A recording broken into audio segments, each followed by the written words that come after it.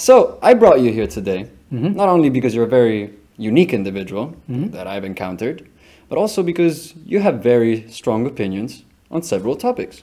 And I genuinely found those interesting when I came about them, you know, when I first interacted with you. But before we get into all this, I would actually just want to know, what made you think that programming was the thing you wanted to do for the vast majority of your life? Well, I think I was a different kid. Growing up, I didn't pick up language that well. Not sure if I was able to speak in my mother tongue quite fluently for a very long time. And I didn't have a great deal of friends. Wasn't connecting well in the society. But the day I saw a computer program and someone told me that you can make a circle on it and you can make that circle bigger by just telling and typing these keywords into it, it made more sense to me than talking to people. And then I saw this inanimate creation that would just follow my instructions bit by bit, and that gave me the idea, inspiration to make the world inside. My first program was a solar system, and from there on I never stopped, never looked back. Well, can you actually tell me more about this solar system? I have, for anyone at home, I have no idea, all right? I'm as lost as you guys. So this is a journey, I want to know. Well, yeah. As for an 8-year-old kid, the sun is round in the center and the earth moves around it. So I didn't even think of making an elliptical orbit because that level of mathematics was not even taught in the schools. So just made a circle and made the earth go around it. And the moment I realized that it's not just one planet, but I can have 9 planets revolving around. And then the solar system was born. So it was intriguing for me to see a computer able to simulate the universe that we live in on a screen, on a 2D screen. And I'm talking about 80s here. So back then computers had 32 megabytes of RAM. Like the processing capacity was as good as a small calculator or something like that.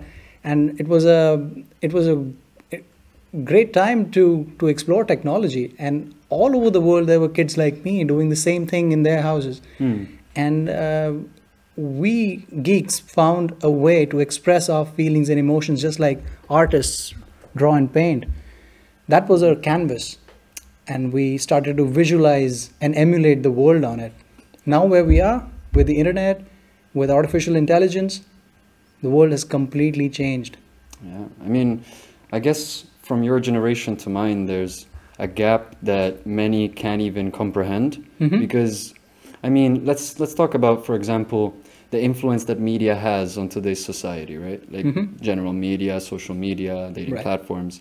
They shape the way that we perceive reality. They shape our expectations of specific things.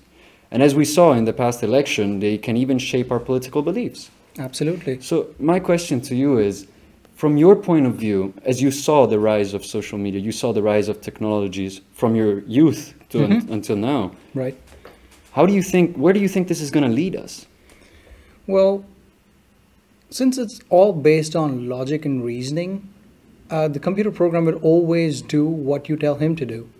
The maths is not going to come alive and kill us. It's not a threat. The threat is the economics of the equation. Is why are these systems being built, and what's the purpose, and what is the end goal of these systems, right? So it starts with capitalism. People want to gain control and influence their control. So technology is becoming a tool for them to influence people. Before technology, people would use propaganda tools. Russians were heavily involved in propaganda, like KGB. 8 out of 10 people in KGB had to come up with ingenious ideas to promote propaganda in different countries. That was their primary job, and 2 people would work on surveillance. So you can imagine that intelligence agencies had already tapped into this, and they always are in the forefront of the agenda for the country. So technology is being shaped by the economics of the equation of gaining control over the other party, and that's all it is. When it comes down to elections, as you've seen before, it's all about who gets to sit on that chair to decide how we're going to use this technology to influence more people. That's true as well. I do have a hot take though. Like, for example, with the US right now, there's several private corporations Right. that are creating robots, like genuine, functioning, self-sustaining robots that can, for example, aim with a gun and they're kicked in the head and they hit bullseye every time. Right. Now, what does that lead to? Well, Boston Dynamics is doing some great job with artificial intelligence and robotics, but that still is narrow AI. It's programmed to do only one specific thing, and it's not going to break that rule for anything. And when we talk about artificial general intelligence, that's capable of perceiving reality in a completely different realm to what we understand. And it will inherently know what skilling is. It will inherently know what is the action going to lead. If it pulls the trigger on a human being and kill him, it will know that I'm making a conscious choice to kill that human being. That's artificial general intelligence. That's an existential threat for us right now. Exactly. Yeah. Essentially it's like a child understanding the consequences of things. It's like, I do this, I put my hand on the fire, I get burnt. I kill this man, this is the consequence. Right. But you, as he's brought out, you can see DHL. I don't know if it's DHL. Boston Dynamics. Boston Dynamics created this. I've seen it in like it can carry around 5 kilograms of post or mail, and it can scan QR codes in order to detach the package in the right set. Now, my question to you would be, how does this impact the mailing industry, right? Like the post industry? Like there's so many humans that are going to lose their job to a machine that can simply do it better. Absolutely. Everything is a function of competence in the world. So what is this machine capable of doing? It's capable of moving this apple, for example, from place A to place B. And the energy required to do this by the machine is way less than a human would require to do the same job. And the more redundant this job gets, the more efficient the machine gets. So when we look at these machines, and specifically something like a Baxter is a robot that's going to replace most of the McDonald's workers, most of the people who work in these factories and doing these blue collar jobs. They're all gone. And Baxter works for 1/10 of their price. So the future is going to look everything automated. We see the world right now that humans are operating, and the lower tier of the human society will completely be oblivious. Be obsolete, not oblivious. Once these people lose their jobs, they will have to uplift their cognition to be able to operate on a higher scale and be meaningful in the society. Otherwise, they lose a sense of meaning and purpose. If no one's qualified to do anything good, then why are we on this planet? What are we doing here? I guess I can see jobs like, being an artist, a musician, sculpture is even, I don't know if that's still a thing. Well, it all comes back to the economics of the equation. They cannot be a poetry-based society, or they cannot be literature that yields people's lives. So people will have to we have to find as a species the answer to this problem of our own creation. We pushed ourselves into more and more luxury, faster and faster and cheaper, and we're demonetizing everything and democratizing everything. But the downside of this is we don't know where this road will end. And if there is artificial general intelligence which is capable of thinking for itself, it has its own interests in its mind, then they would start demanding, just like we demand our rights, the right to speech, the right to practice any religion, or the right to have free thoughts, right? When machines will gain control over their own body and they become self-aware, then they would fight for the same resources as we are fighting. So they already are in control of the data flow on the planet, which is more valuable as compared to oil. So Google's data center basically is controlled by DeepMind's algorithm, which optimizes the energy investment, and basically it has administrative rights. So if you really think that you live in a world which is not controlled by AI, you already are living in a world that's controlled by AI.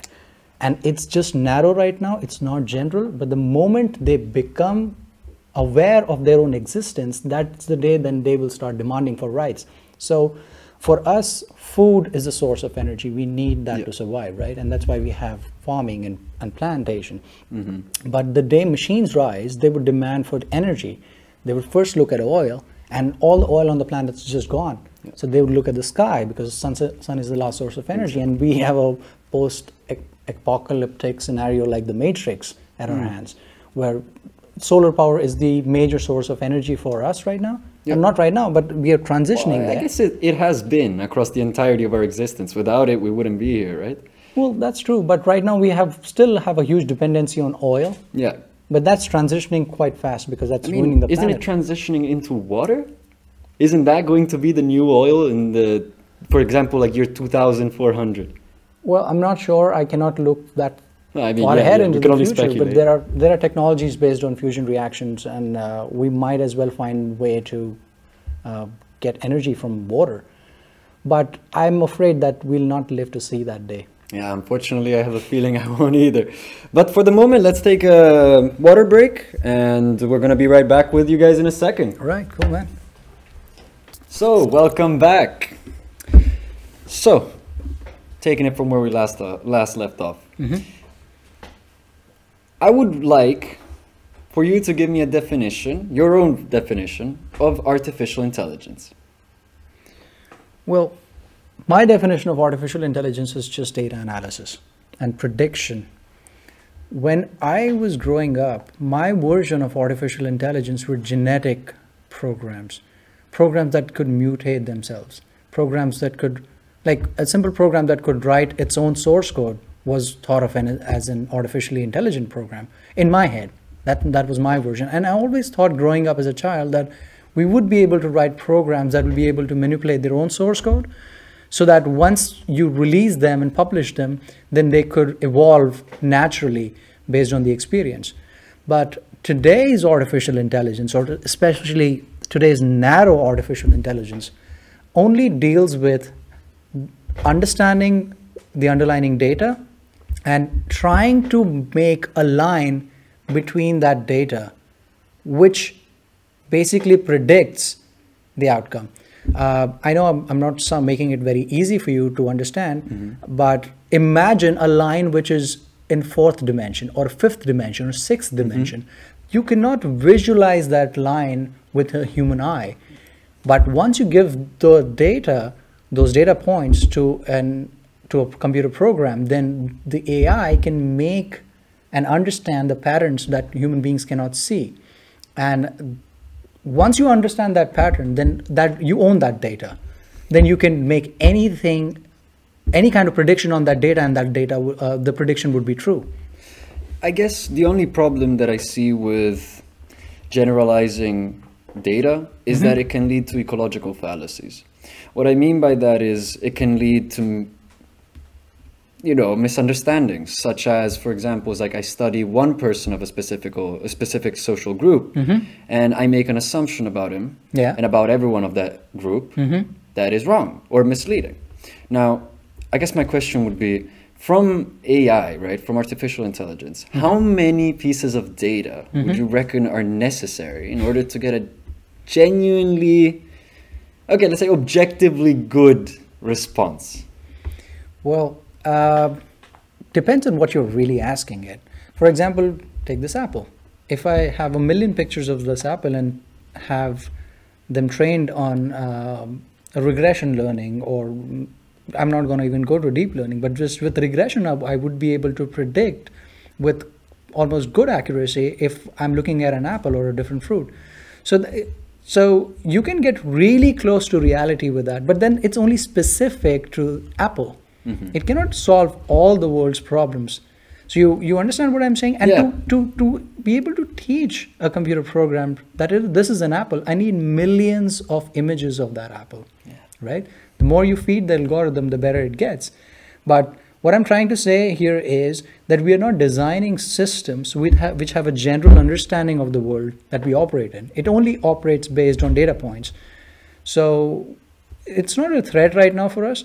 but it will soon enough become a threat once companies like Google really lose control over their data centers, and an algorithm starts manipulating the data, and basically actionable items is shutting down servers, getting in between people's communications, interrupting, spying for any agenda that it wants to solve.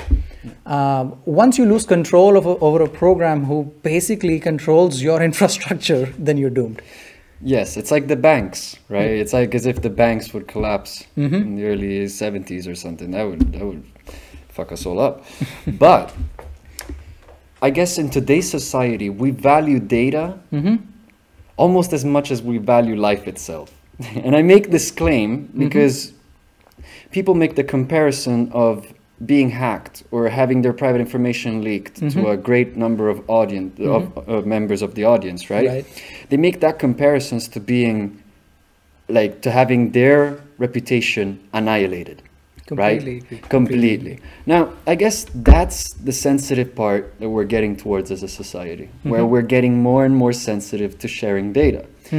But I guess this is the problem. As technology advances, we try to solve modern problems such as psychological health, physical health, social, there's so many different types of problems that we're trying. Yeah, variety, an eternal variety. But we're trying to solve more complex problems. And we're trying to integrate artificial intelligence in a way that it helps our understanding of the problem and helps us solve it in this, like at the same time. Yeah. I guess my question is about your new creation, your new Frankenstein, your new child, I suppose. Can you tell me more about Kaissa? Well, yeah. Kaissa is an artificial intelligence at a very nascent or beginning stage. Well, she's trained to understand people's psychology. She's trained to understand how your brain inherently works. If you train Kaissa to understand and act like you, she would be able to see that line of fourth and fifth and sixth dimension in your life that you cannot see. And she would be able to help you improve yourself beyond the capacity of your biological brain. And I guess the one thing is, like, a lot of people are skeptical about psychologists, like human psychologists, because they claim, for example, oh, I had a really bad experience with this psychologist, like this other psychologist was sexualizing me. That's actually something that happens between a male psychologist and a female, I guess, what would you call them? Patient? Yeah, a patient. Self-diagnosed patient, because most of the time, that's the thing, they give misleading judgments or very subjective judgments, because psychology is so wide and so broad that it's up to interpretation. Absolutely. Now, I guess that is where the AI reigns supreme. That's where there's no doubt, because it has no bias. Well, it has biases. It basically works on biases. Ones. Yeah, objective ones. But then you have to have a mathematical understanding of when you try to solve the problem of psychology with artificial intelligences. People inherently have biases, which makes us wrong. We know right from wrong, but we still do it. Yeah. Right? We have bad habits. We know smoking is bad for health. Who doesn't know how to lose weight? We all know how to lose weight, but we don't do the right thing. It's because the complexity of human mind is it works against itself.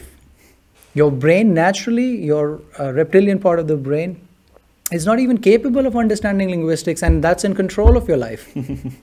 So basically, you have a tertiary layer, that's your prefrontal cortex, who is talking to your reptilian brain to convert thoughts that we don't comprehend in our physical known environment and convert that into linguistics and actions that we understand as human beings. So when it comes to psychology, all of these different hidden dimensions exist in your brain. That's hidden within the wiring of your neural network. Your brain is made up of 300 million neurons, basically, and hardware-wise, every human being is exactly the same, but we all are different. And why we are different is because our brains are wired differently from each other. So the problems that lie in psychology are basically parts of your brain that you cannot access, or you cannot change, or you cannot rewire.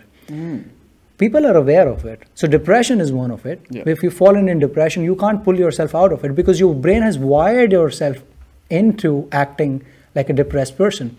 When a third party gets his involvement, then parts of your reptilian brain also starts to reject help. Yes, So I can see that. there is an internal manipulation that's happening between these two different layers of the brain, which come out as conflicts in society, saying that, oh, that psychologist didn't do a good job. Oh, man, he was trying to do whatever. But the underlying problem is that your brain is fighting to retain that problem in it and not rewire itself. So what you're claiming is essentially the brain would rather solidify the state in which it's in rather than rewiring completely and changing everything again. Yeah, so the simple way to look at it is when you're born, you don't know how to speak, right? Yeah. You barely know anything about the world. You can't operate on your own. You can't even sit up when you're a kid. But that kid who cannot even sit up is learning 2,000 words in a day. And I'm talking about a 2-year-old kid here. So you can imagine the level of intelligence that a kid is born with, because the brain is absolutely unwired. It's just learning new patterns every day and learning about 2,000 words in a day. By the time the brain reaches the age of 40, it's incapable of learning even how to drive now. Yeah. If you've not driven a car and you're starting to drive at the age of 40, the probability that you'll hit and get into an accident is pretty high. So what happens is, as you age, your brain solidifies the neural network, because that becomes your experience, and a part of your brain has learned that these bad experiences these patterns are not to be repeated again. And people stop learning as well, because the more you solidify your brain, your actions are directly a result of that solidified part. You are not going to change the mechanisms of your internal working of the brain to be able to act in a different way. So improving human behavior, human psychology, or basically breaking your habits is just a function of rewiring the crystallized part of your brain. And that's all it is. Now things get really nasty. Once you understand the science, then you can start nudging people. And that's what we have seen in the elections. Yep. That's what we have seen in the past. And those technologies were quite primitive. The state of technology today with artificial intelligence is it cannot just manipulate the election, it can manipulate our objective idea of election. Our truth, even. Absolutely, our understanding of truth. As well. Truth is a very subjective thing, but I do have to say there is some objective truth to the fact that, for example, advertisements, things that we pass by every day, absolutely, like repeated experiences will manipulate. There's this experiment that someone goes in a room every day with 100 people, and he just screams in the room, and he screams one sentence. At the first day, 1-2 people got it, remembered what he said. By the end of the month, everyone knew. Everyone knew what he was going to say. And that's the thing. It's of course, you're going to memorize it after 30 times. But that's the thing. Why? It's useless piece of information. It's something that our brain shouldn't even be boggled with, right? It shouldn't hustle to understand it. It's something futile. Yet, monotony and repeated experiments lead us to understand and acknowledge the things. So I guess that's the thing, especially in today's society where psychology is key to many jobs. You need strength, mental strength. You need social abilities. We require more and more from jobs every day. And we require adaptation, quick, smart, efficient, like adapt, overcome. That's the challenge. But my question would be, do you think in 20 years, people are going to have to change faster, better, and they're going to have to just adapt on a weekly basis? Like a piece of information comes out, news, everyone's adapted. Well, that's not possible biologically. Human beings have evolved over millions of years on the planet. And we are quite recent. I think about human beings initially came out from their caves about 2 million years ago. And from there, we have come to a stage where we have designed computers now which are capable of self-learning. So you understand, biologically, it took us so many years to adapt and learn new things. And you're expecting that you bombard a human being with fresh information and they adapt to it in a week's time. That's practically out of the realm of biological learning. So you need a layer. Definitely, that is the requirement. That's what we are pushing ourselves into. The complexity of society has exponentially increased over the past 200 years, and people are becoming already obsolete. So human brain has a certain capacity. It can operate between a certain threshold, and all the human beings on the planet are within that threshold. So the lower level of that threshold is about 85, 65 IQ, and the highest end is a professor in UCLA with an IQ of 220. Yeah. So you can put the entire 7.5 billion people on the planet within this scale somewhere. Now, the people who are at the top of the competence hierarchy, basically bankers, financiers, people who hold all the money in the world, basically they operate at a very high IQ. And imagine comparing that guy who's sitting in Wall Street with a guy who is tilting soil. And that's the disparity. That's the range of people on the planet. It's like he's not really concerned with anything apart from growing his plants. Yeah. And on the other side, one click of a button of this guy churns millions of dollars. So we have our capabilities, but there is a time now coming where that banker sitting at the top of the hierarchy will be also obsolete as compared to an AI, and the disparity between the banker and the farmer is going to go into oblivion. Yeah. So AJ. Yes, Davide. What can you tell me about yourself? Well, I think I'm a very normal human being, and I don't know if I know myself. I mean, if you know yourself, like if you understand why you think the way you think? Not really. There are so many instances of my life when I've not understood my actions, and I wanted to really understand how I think and why I act the way I act. That got me deeper into understanding biologically how human brain works, and why is it that I'm different from you are? Why are my actions and my choices different from yours? So that made me interested in understanding artificial intelligence and the relation between psychology, biology, and artificial intelligence, and made me do Kaissa. But I'm still digging on the identity that I carry around, that the persona that I have, this guy AJ, I really don't know who AJ is. And the hope is that the day I have Kaissa trained enough about me, I can ask her.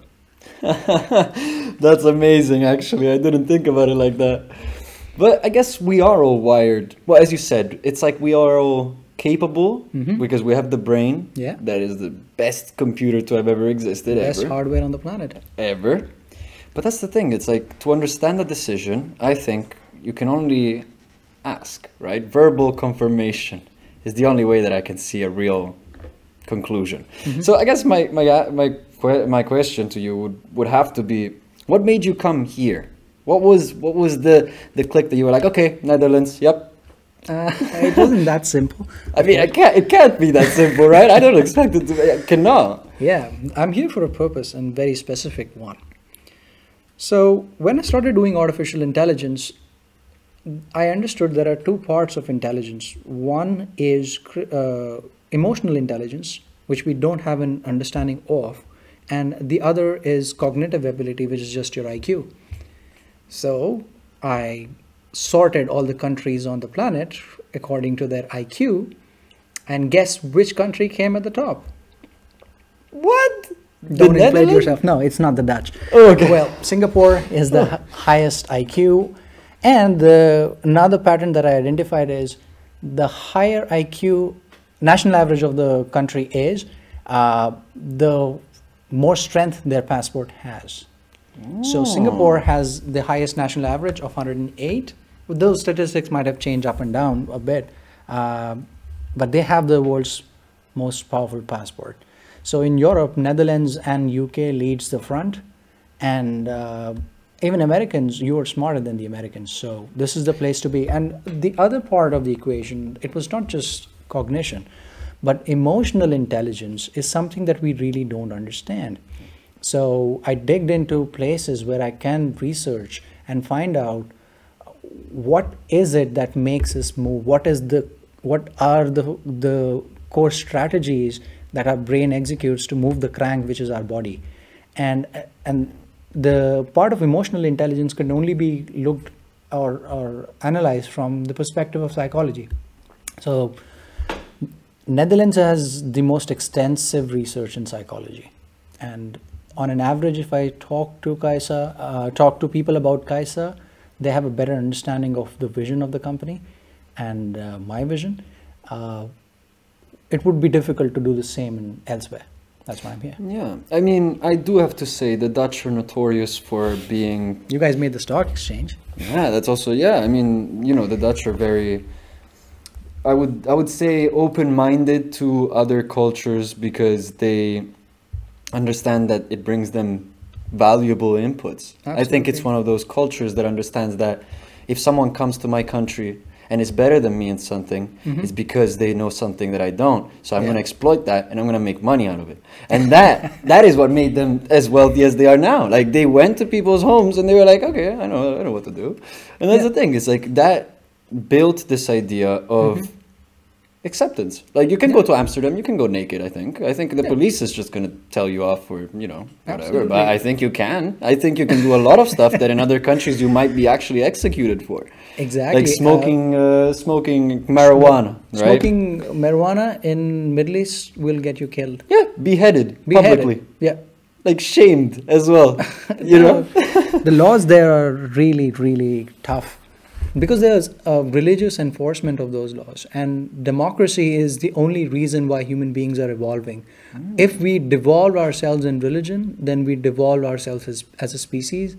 And all these, you know, prosperity that you see around, self-driving cars and all the modern luxuries of life, air conditioning or whatever you can think of as modern science, these are all gifts of one concept called as democracy. If people didn't have the luxury of speaking their mind, speaking their thoughts, then we would live in a chaotic world ruled by one dictator, and that would be end of our species. We would basically devolve back to animals. Yeah, but I mean, with religion, I guess I always had a strong opinion about religions, but I try to acknowledge different opinions. And an opinion that I come across often is that religion is a way to motivate people that have nothing. And that's something very honorable, something that has a good cause. I mean, if you see religion as that, as a way to give hope to those who can't generate hope by themselves, I guess then you see religion as something good. But then when you start putting limits to the freedom that people have, then how can you say that you're making them live better? I mean, even if they do something wrong, right? That's why we have jails. Like you do something wrong, you end up in jail. Absolutely. So why I do something wrong and then I'm cursed for the rest of existence? Like I'm banned from everything that's good after life and I'm just, you know, done. Like why is that? Well, religion is enforcement of archetypes. It's role models that they want to create for us. Religion was not about Jesus Christ. It was about what Jesus Christ did, the deeds of Jesus Christ. But human beings tend to ignore the idols and their beliefs, but they want to follow the path written by someone else. What happens as a natural evolution in a religious structure is that people start to close their minds outside of the realm of their environment and not question anything. That puts people's mind in a locked situation and it becomes a barrier for them to really innovate anything new. And that's where I think religion curbs people and holds people back. We were talking about this one. I don't want to talk about religion anymore. I was born into bondage with the religion, and I came out of it by meditation. So I would suggest meditation is the only way for you to free your mind. Because I was born in Rome. We all know Rome is very strict on religious beliefs. But I have to say, like, I think because I was surrounded by this limited choice, right? Like the choice of my friends who had no choice to what to believe. I guess I created my own version of it, and I started seeing that there were limitations. Absolutely. And why limit myself? And that's the thing. It's like, I think this relates back to AI, because it's like, why would we limit ourselves? Is there a line that we can't cross? Like, if, for example, with AI, psychology, like psychological analysis and data analysis of psychological studies, you arrive to a point where people are like, okay, but this knows too much about me. But that's the same with everything. Look at religion. It's like, okay, but if God knows everything about me, he knows that I'm going to hell. Like, he knows I'm doomed, you know? But then with AI, it's like, this guy knows everything about me. So essentially AI and God are like, you know, clustering together because they're all knowing if you give them the chance. If you believe in them, well, they are all knowing. General intelligence is basically creating God. An all-knowing being is basically God. But why people are scared of not questioning or not believing in AI or technologies related to AI is because of privacy issues. What you're really trying to protect here is your individual existence. And that cannot be a matter of public domain. So people are skeptical of sharing that information. I know people now are becoming aware, but when in 2008, social media picked up, everyone was more than happy to put their statuses online. We're more than happy to put their entire life online for nothing. And that data today is used against them to understand what you like and what you don't like, to sell you shit that you don't need. So now people are waking up to the idea that their data is basically their identity. We are creating now solutions for the next generation of problems by moving from proprietary data centers to blockchain. Yep. So blockchain is a revolutionary concept of open ledger, which has given birth to a whole new generation of technologies. And people who are operating on blockchain. Now, since we are talking about artificial intelligence, I will also have to differentiate AI with blockchain. Yeah. Okay. Now, people who operate at blockchain and who can really fathom or visualize things on blockchain, they have an IQ of 140 or more. They talk about things that people don't even understand. They're solving problems so far, way beyond the understanding of ordinary human beings, that they're completely, they are gods for me. Yeah. But the operating scale for artificial intelligence is IQ between 110 to 140. That is the range of ideal college university students who do masters and above, or PhDs. And people who are below 110 to about 90, they can go into creative domains and they can do well management. But then there is a threshold to this. The threshold is about 85 or 83. Now, the US would not induct anyone into the army if their IQ is less than 85. That's about 10% of the population. It is a sincerely big problem, because you're not just talking about US. You think about the entire planet, that would be 15-20% of the planet. And that's a big so chunk. Outrightly, we say the world that we live in today, 1 out of every 5 person is absolutely obsolete. Oh my God, that's a dooming thought. Today, 2020, 1 out of 5 person is obsolete. Now, another good statistic is 1 out of every 5 person is depressed. And that may be correlated. I guess the thought of just 1 out of 5 people being obsolete statistically and IQ wise kind of scares me, because I mean, I've been surrounded by, you know, a Caucasian culture my entire life. So the Italian culture, the Dutch culture. And I have to say, I'm going to take the Netherlands as an example. There's an extremely high density of extremely capable individuals, intellectually capable, socially, you know, advanced, like they can interact with many individuals from different cultures, and they can get around. Yeah. Now, is that what you mean with like the 1 out of 5? Like, does that mean that the Western world is that 1 out, you know, that 4 out of 5, and that there's one part of the world, if we were to generalize, like there's just a, like we are the capable ones in today's society, and there is a section that is less capable because of that setting, because we are just advancing at a rate that they cannot possibly chase? Well, absolutely. the West is on the driving seat of technology, but only selected countries in the West, and East is also fighting. Like South Korea has a pretty high IQ. Can you imagine? They make certain chips in a country which is the size of an island, which none of the other countries on the planet can replicate. So you can't fight with them either. But what tends to happen is all these people who there is a people gather together and want to have their connections only with the other smart people around them. That's why there is a concentration of intelligence, and then some countries are completely left out, or completely don't get the opportunity to advance more, because people who are in the forefront of making a change has left. And this is a problem with developing nations a lot, because their brain is being drained away in a systematic fashion, and you're just yielding from the smartest people on the planet and accumulating them all in one place. So that's creating concentration of intelligence in some countries and deprivation of intelligence. And the countries who are getting deprived of intelligence, they're devolving into animalistic behaviors. So this is becoming more of a problem. But with artificial intelligence in the next 10 years, everyone's going to be obsolete. And that's the day everyone loses their job. Everyone becomes Lisa Doll. What do you do then? Is that the moment we're all going to become equal? Yeah. The questions of race, gender biases, and all the social problems that we have today because of human biases inside our society, they're all going to go away.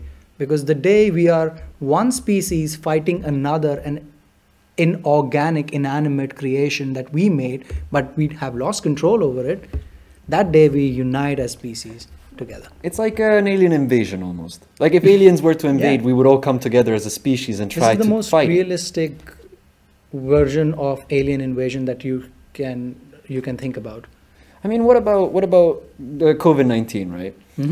Because it is essentially an alien thing. It's not that alien because it is a virus, and viruses we've been in touch with forever. And SARS especially, there's so many types of SARS that we are constantly in touch with on a yearly basis. There's a study that says that two times out of a year, a human is likely to interact with a type of SARS. Now, it's not an alien thing, but it kind of drew us all together. Because for a moment in time, everyone was kind of stuck at home. Not, across the entire globe, but the vast majority was, I guess, affected by this, right? This presence. And I guess, did that really put us closer to one another? Or did that push the idea of differences between us? Because the Dutch are approaching it very differently to Italy, for example. Absolutely. Or Spain, or France. And we can say that the US has underestimated the threat. So it's like, we are all united, but we're all very different in the way we approach the problem. The problem covers all of us. We just approach it differently. And I guess with AI, it's like, as you said, South Korea, extremely intelligent people. Standard average IQ of 108, right? That's obscene. But their approach to fixing the problem of fighting AI is most likely going to be very different than an approach that people like me would take, right? Yeah. And so that's the thing. It's like, how would you think that unites us? Well, the problem is that, specifically with respect, I'm not going to get into COVID-19 because I'm not going to pretend to be a subject matter expert on biology by any means. But yeah, it has had its own significant psychological effect on people. Keeping yourself in isolation. I can completely imagine myself, if I had not known what meditation is, it would be very difficult for me to isolate myself. But because I had the ability to keep myself calm, I came out of that phase, and I did pretty well during the COVID times. As a matter of fact, I think it was a great experience for me, because anyways, I'm just sitting in a closed environment surrounded by computers all day long, and COVID has not really changed anything for me. But I can completely imagine people who have been pushed into isolation, their brain, which was wired to operate in a society, is now confined to a room, and they have to convert that room into a working environment, socializing with their friends on mobile devices, talking to their family, which they're seeing the entire day but can't talk to them. Yeah. It's getting annoying for them, and then they have to think about what they're going to do when this COVID-19 thing gets over. Yeah. So this comes back to biology and psychology. And there is an inherent biological clock inside your body. Your body doesn't need to know what time it is to act, to release serotonin, to release other hormones. So there is a time, there is a biological clock within your body which keeps ticking on its own. I mean, yeah. And your brain is aligned to work in sync with the biological clock. The moment you push that biological clock out of its own, of its stable state, then you have hormonal problems that devolve into psychological problems. Essentially, that is the biggest problem that we face. For 3 days, if you don't sleep on the same time slot that you have assigned for yourself, the 4th day you're gonna feel depression. Already. Yeah. So with this COVID-19 thing, anyways, a lot of people are suffering, and on top of that, at the back where these machines are getting smarter at their jobs, more and more people are getting pushed out of job. So we think that COVID-19 is going to end one day with a vaccine and we can all go back to our jobs. But that's not going to happen, because the day you have that vaccine, probably it's going to be made by an AI, and probably that AI will also be working in your office who has replaced your job. So the concept of jobs is obsolete now. For all the people who are watching right now, who have or had a job, stop thinking about a job. Job is a human construct, which is a byproduct of industrial revolution. Before the industrial revolution, everyone was a farmer and a freelancer. So start haggling. I can appreciate that. But I do have a few questions. For example, like isolation, right? That is one of the things that people fear most, because it is the absence of human connection, the absence of sharing experiences and understanding others' experiences. But it's mostly a psychological negative impact, right? Because you are only dwelling on your thoughts, remaining in your field, in your comfort zone of your brain. But it no longer is a comfort zone, because you're constantly there. Absolutely. And you don't even understand who you are anymore. But that's the thing, is like, in a time like this, I've talked to a lot of people who have thought of getting a psychologist or a psychological analysis of their brain and their emotions, and they just say that they don't want to be on a FaceTime call with these doctors for 2 hours who are just blabbering about textbook knowledge. Like, they want human, I guess, like somewhat less human connection, more factual connection. Because if you have that falsified human connection with someone that you can see on a screen, but that's not a human. I would rather have like a literal system tell me what my diagnosis is, instead of having an image of a human tell me what he thinks it is. And I guess that's the part of Kaissa that I personally like the most, because you're not only setting out to give people the ability to be analyzed psychologically by a third party that cannot store, like they cannot lose private data. And you're talking to him, to Kaissa. Should I refer to it as a her or her. I don't know. It's your creation. It's your friend. AI decides what gender it wants, and it chooses a man, it'll destroy the planet. Wow, I never knew that one. Please. And if AI chooses to be a female, then she programs herself to be biologically inclined to produce and have a futuristic approach and conserve the planet. I mean, I'd have to say, like, for psychology, I would assume a female AI would perform better, because females are notorious for having better human skills, such as, for example, we can see this in teaching, nursing. There's a lot of jobs that require a human feeling that males tend to lack.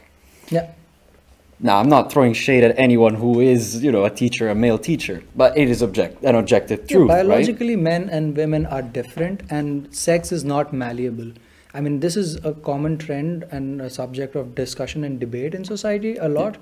That I don't feel like a man or don't feel like a woman. And there is a certain portion of the society who feels subjected to the social pressures of acting biologically in their way. But the more you wire your brain away from that thought, it becomes your reality. And till the time you are okay with your brain and your individual identity in that zone, it's fine. But the moment you step out and demand society to accept it, that's when you are putting your happiness in someone else's hand. And when society doesn't accept it, then you basically commit suicide. Like, Yeah. there is 40% chance of a transgender going through a surgery and committing suicide at the end of it. Yeah. I So- can see why that So is. these are very complex topics and different avenues of human intelligence, and by no stretch of the imagination am I capable of solving all of these problems, because these if-else conditions just go exponentially increasing for the solution that I'm trying to create. That's why you delegate the task of understanding the human being's internal wiring to an AI. The moment it understands the wiring that's in your brain, it becomes your alter ego, and it knows your weaknesses, it knows your strength. Now comes the question of control. Yeah. Now, if there is an alter ego that's as good as you are, and it knows your strengths and weaknesses, it can make you do anything. Yes. Right? So who gets to you. control this? You should be able to control your alter ego. That's accepted and agreed. But all the computational power on the planet is basically controlled by corporations, and they own everything that you do. Your Yep. personal and private life basically is a function of data stored in some data center. Yep. And it's not your property. You've already lost control with it. With GDPR, we are trying to get that control back, but battle is already lost on a lot of I levels. mean, I'd have to say, like, you know, the idea of free psychological help through someone that's not biased in any way, through someone that cannot be biased. Because if you like, it is biased in some ways in the sense of statistical analysis. So basing on objective truth, it will tell you a specific thing, or statistical truth rather. But I guess that is still superior to having a human tell you their opinion or their understanding of a situation, when their understanding of a situation is simply situational, right? Is a moment in time, situation everywhere. You know? But it's rather like, you know, if I, for example, I'm born in the 90s, I have a different perspective of transgenders than someone born in the 30s. But that's what I'm saying. Psychologists tend to be of an age of around 40 to 60 years old. And that's the thing, is like the problems of now are very different than the problems and the approaches that we used before. Exactly. So how can we expect a human to adapt quickly enough to really comprehend the problem and find a solution? The only possible way that I guess I can call it a being, that a being can understand, analyze, and create an outcome or an output is if it's an AI. Yeah, absolutely. And it will not be biased. It's a matter of best time, of your isn't it? interest. It's a matter of time. How long do you think people will take to adapt to the idea that their data can be used for good? Well, it's not a matter of time, it's a matter of acceptance. You've already lost the battle of your identity. Yep. That's already Yeah. it's already in the hands of the corporations. The only acceptance that you have to bring into the society is that soon enough there will be automated systems with us, among us, which will be vastly more smart than other human beings. And how do you accept them in your lives? So we are trying to oversee the entire process, create regulatory bodies so that AI doesn't spin out of control. Yeah. But it's not enough. It's not even talk merely enough. And the reason for that is, again, I told you, is because of the competence hierarchy. If the guy who is operating the AI is sitting at 120, the guy who needs to make a regulation has to have an IQ of 140 to preemptively identify what this guy can do. So it's a function of competence, and there are very few people who are operating at that level. And because of the system of economics that we have entangled ourselves in, everything is basically about money and power for human beings. They're not interested in human good or sustenance or how badly we are spoiling the environment. Yeah. They're only concerned with their margins, and that margin is a number for them. I guess we really do live in a society. But we have unfortunately run out of time. All right. Which does sadden me quite a lot. This was a very interesting conversation. I want to thank well. you for joining us and letting us know about your wisdom and your experiences.